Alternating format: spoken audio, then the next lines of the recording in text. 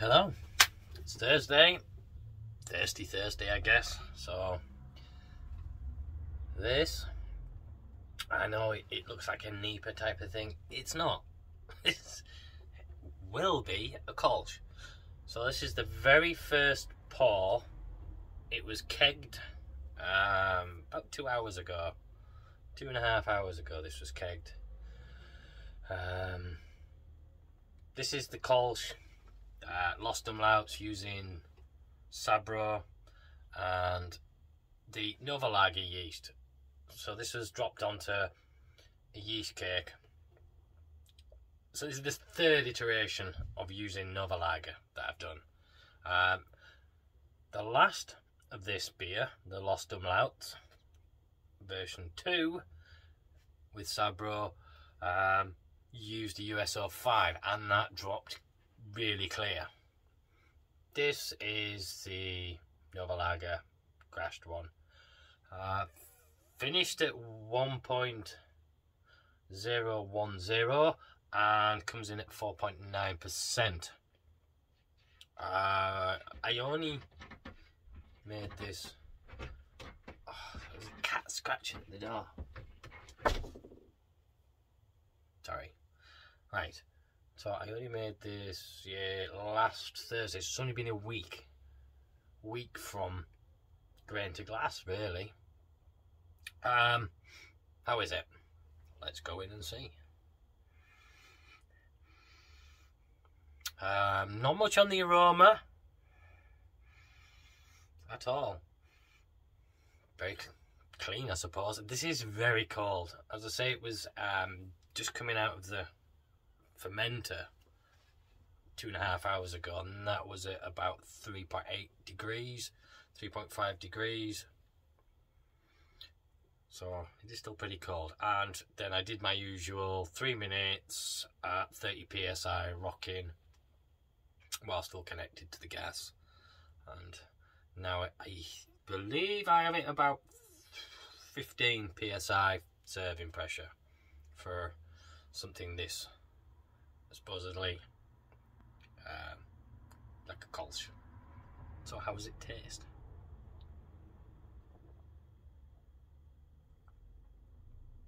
Oh, that is absolutely lovely. That really is. That is clean, fresh. It's got a little bit of bite, almost like a citra bite.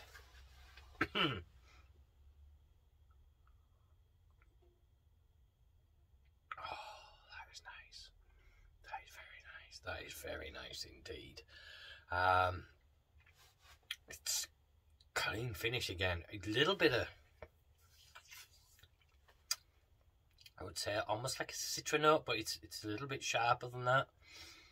So, and there's very little bitterness to no bitterness whatsoever on this. It's so well balanced. It's exactly the same recipe. Whereas when I first did the Kolsch with the USO 5, that came out a little bitter at first. Very first pour. This isn't at all.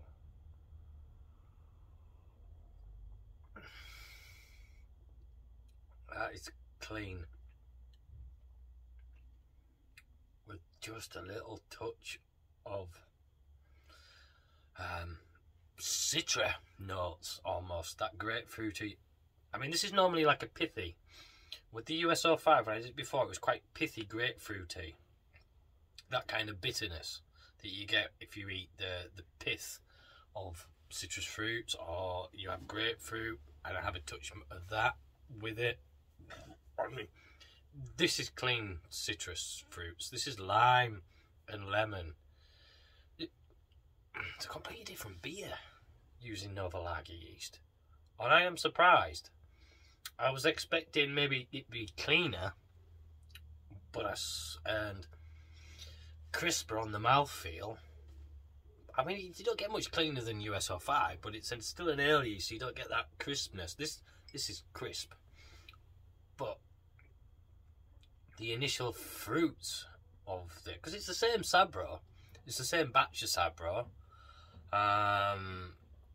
done to exactly the same recipe.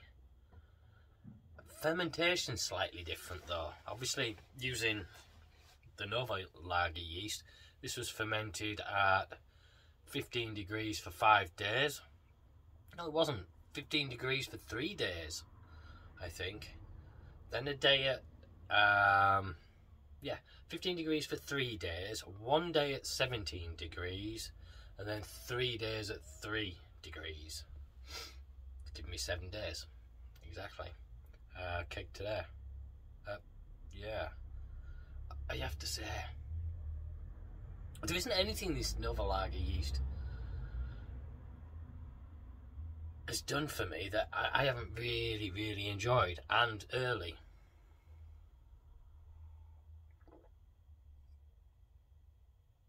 It's so smashable.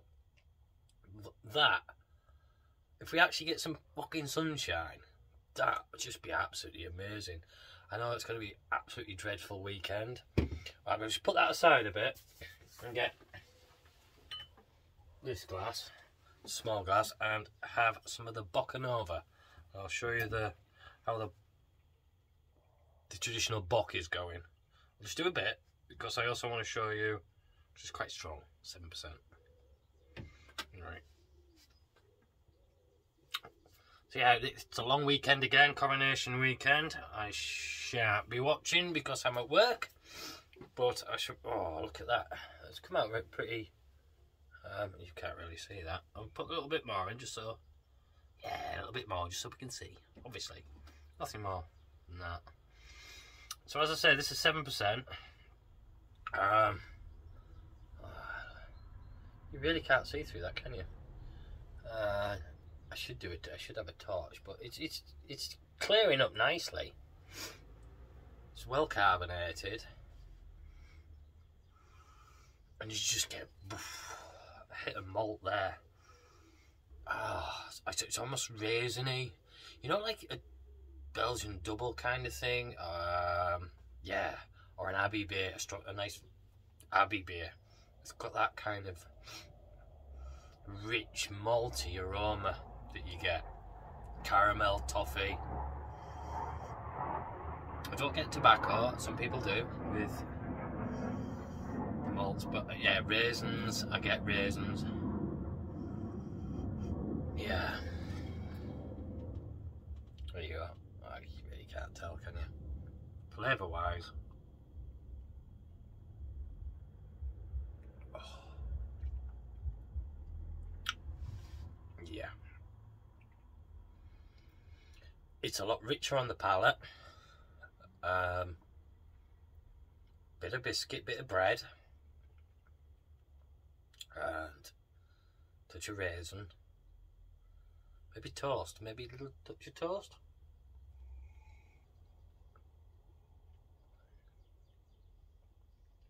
Yeah, a touch of toast, caramel, toffee, nuts. It's very complex, I would say. It's quite a complex beer, and yet it's such a clean, dry finish. There's nothing out with this whatsoever. Clarity wise, yeah, it's been in the keg now for maybe a fortnight at least. More than a fortnight, maybe 3 weeks in the keg. It is clearing, but this is, once again, it's the Novalager yeast. It makes a great beer. It makes a really good beer. Doing that then, I got almost some, I'm guessing I'm getting the CO2, but almost like I was getting some phenols off it. I'll try that again. I'm getting something and I can't tell what it is. Something recognisable, but I can't think what. It's really good though. If you get a chance, certainly. This is the traditional bock recipe, and I have to make a note. Now, I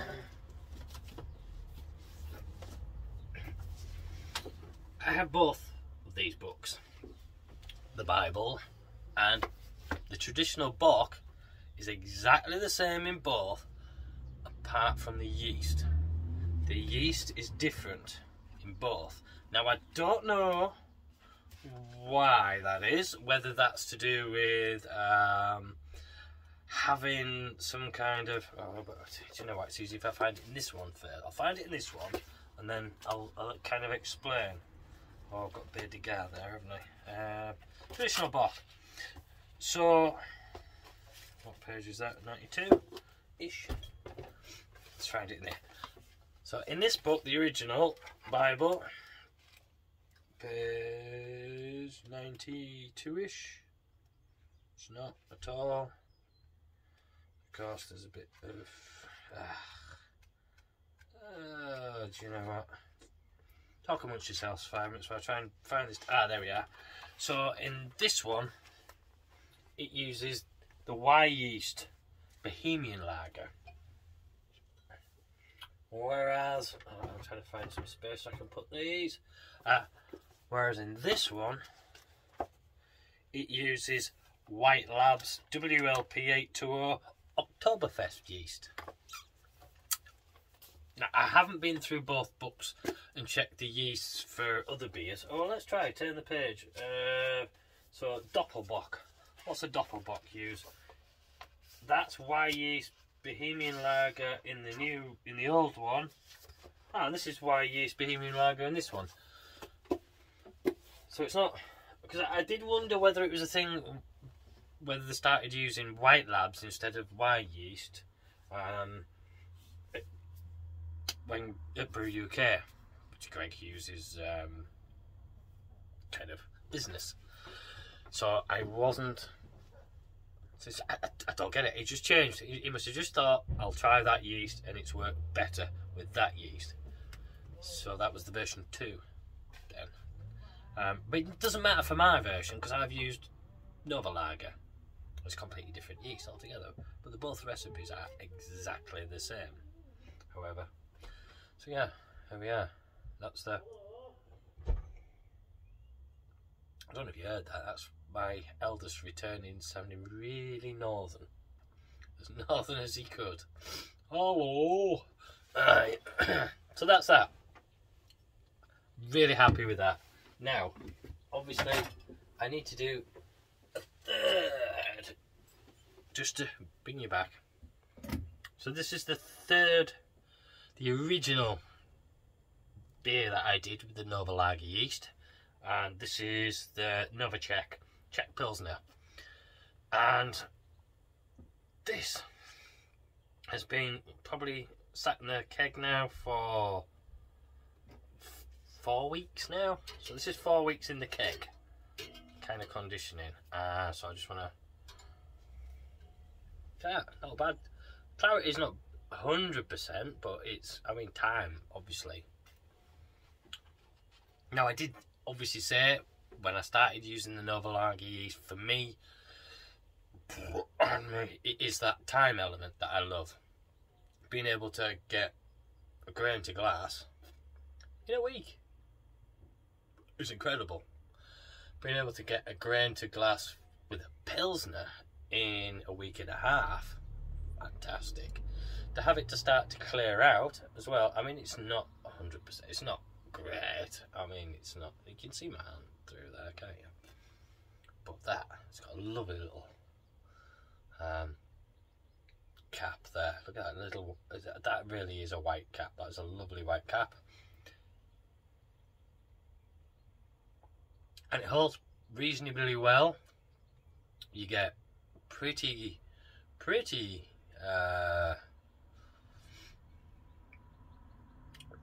good carbonation on it, and lacing on the glass from it. I have no complaints. And as for the taste, 4 weeks in, 3-4 weeks in, aroma just smells earthy, maybe a bit earthy, yeah. The size I would expect.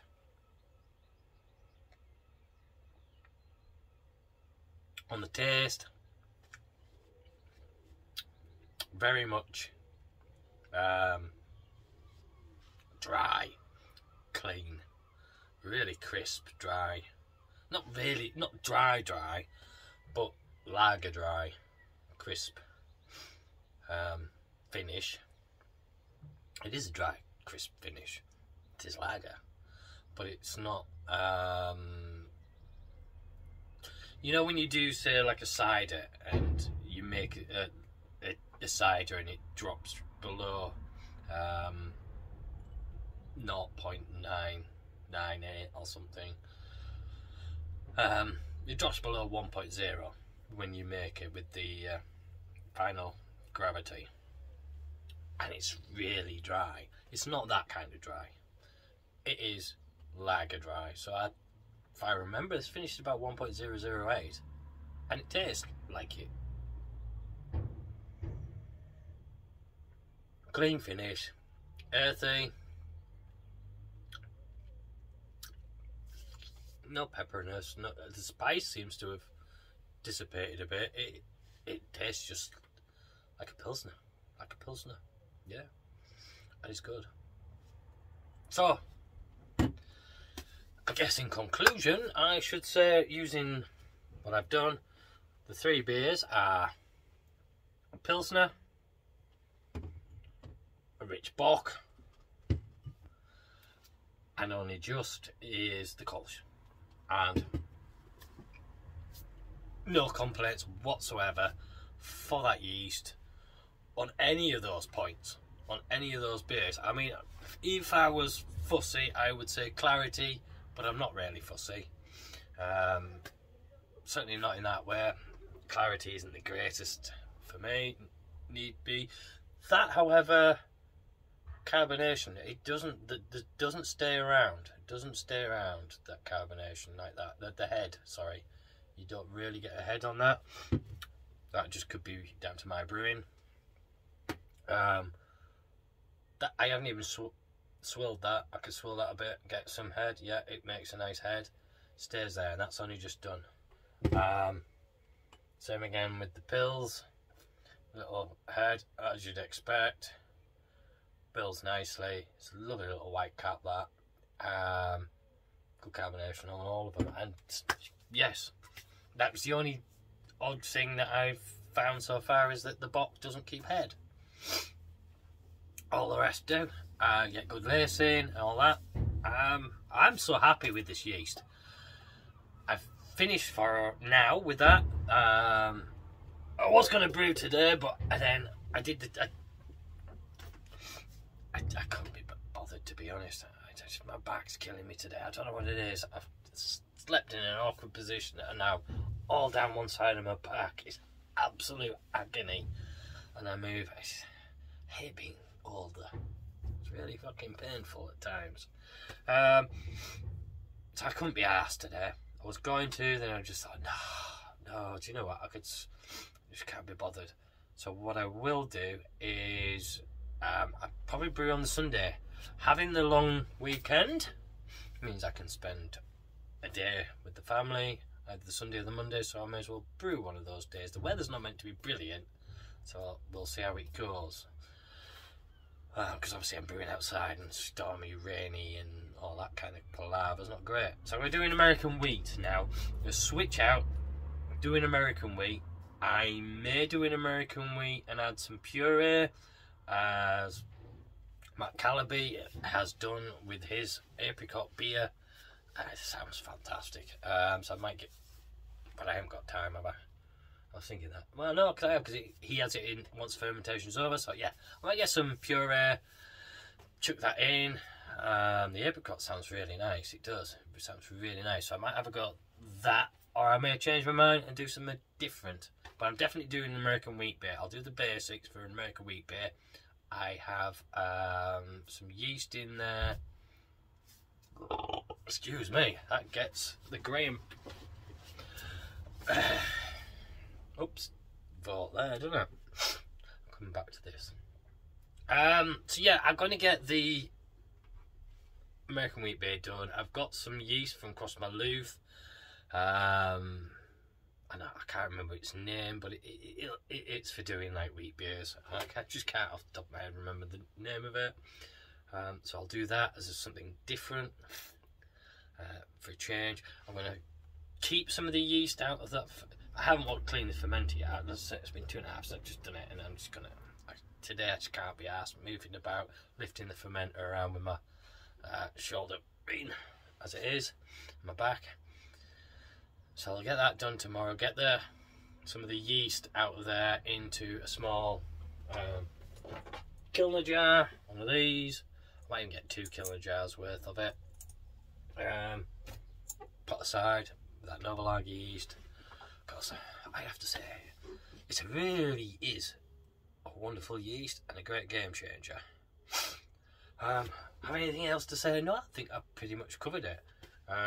Oh, I did get a book. I got a book the other day. Where is it? I think I brought it in. Yes, I did. This book. All British Beers and How to Make Them. By Dr. John Harrison and members of the Durden Park Beer Circle. Now, normal price for this is £6.95. Now, I ordered it when Sarah Pantry put a link up to it and about it on BrewTube Facebook page. Must be a month or so ago, about a month ago, and I put an order in for it, and Mr. Harrison got back to me and said, sorry, but I'm away on holiday until the 27th of April. So, as I'm away that long and you put the order in now, I will make it for £5. So £5 plus postage. And there's a lot of recipes in here. I mean, the recipes are very short on detail, to be honest. But there's 131 recipes in here. 131. But if I show you quickly, there's a page of recipes there. That's how short the recipes are. So recipes are per imperial gallon. So, but there's some little small addendum notes, like little these. So this one says that the book was published at a time when it was difficult for homebrewers to get good malts and fresh hops. Brewing methods 1 specifies a mash time of 3 hours at 150 F. So it's in Fahrenheit for a start. Which is, obviously, it's been a while since they've done this. Modern malts are highly modified and usually do not require such a long mash. Consequently, the mash time can be reduced to 60 minutes, which is good. I didn't fancy doing a 3-hour mash, personally. The recipes use imperial weights and volumes, and the temperatures is measured in degrees Fahrenheit. The brew length of the recipe is 1 imperial gallon. And then it gives that conversion chart for pounds to kilograms, ounces to grams, UK to US gallons, and Fahrenheit to Celsius. Which modern day we don't really need all that with our phones. I'm confused by the brew length of the recipes is 1 imperial gallon.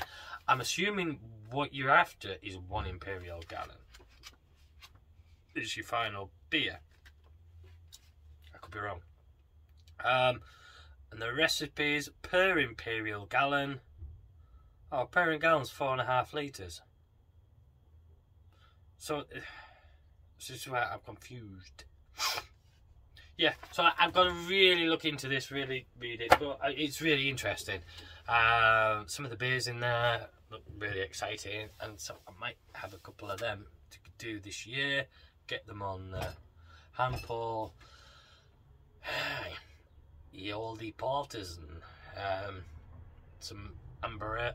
There's 80 shilling in there, a proper 80 shilling recipe as well. That was one of the first things that took my mind. I took note of. So I'll be looking at, reading up on that, see where it goes and how it works out and such, and we'll get a beer done. Get a beer, at least one beer. Right, it's been 25 minutes, just about, so I haven't got much more to say. If you haven't tried Novalager yeast, try it, make a beer, see what you think. For me, it's a game changer. I absolutely love it. I will be buying more and more of it and using it more and more often.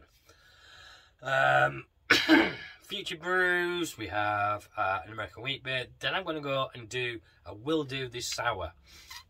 I'm going to buy some bloody watermelon puree and make a watermelon sour this year. I've done the Pilsner. That was one of last year's to brews. So I've done that. So I may as well do another of my to brews from last year and get it done, the watermelon sour. I do have the Philly sour yeast still sat there looking at me saying, brew me. And then some of the beers I'd mentioned before, I think there was a bitter from the Camera Book. And a few others. So that's all to come. Anyway, so I was going to start looking at, there's another book I want to talk about. It's not a book that I really, the home curing thing. Scotch Pie. Scotch Pie's been showing me it's been showing me his sausage. Yes. So he was on YouTube doing about his Pilsner that he'd done, and also tasting of his sausages.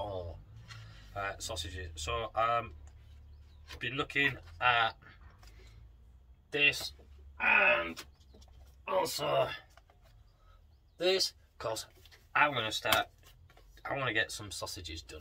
I really do. I might get a dryer or something to do it a bit more, maybe a bit of biltong as well. But I'm really excited the idea of getting some of that done. Right, that's it. That's stuff to come. Anyway, that's it, I suppose. So, if you got this far, thank you for watching all of it. Take care, and I'll catch you in the next one. Cheers.